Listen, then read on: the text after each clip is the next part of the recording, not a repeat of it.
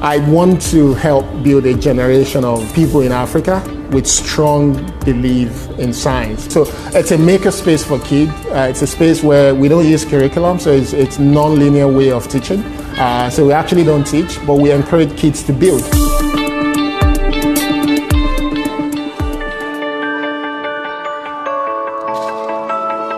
So we have a series here called Formula IO, and the whole idea is that they can learn how to build driverless cars, but using the concept of motorsports. So we do it through play, through fun.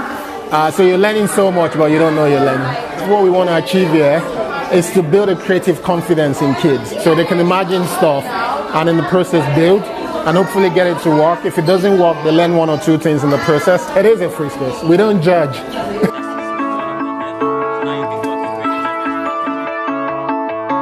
There's so much opportunity, there's so much talent, as you can see. You just need to give them access to the same tools and the same things that are being used in the US and the UK and in China.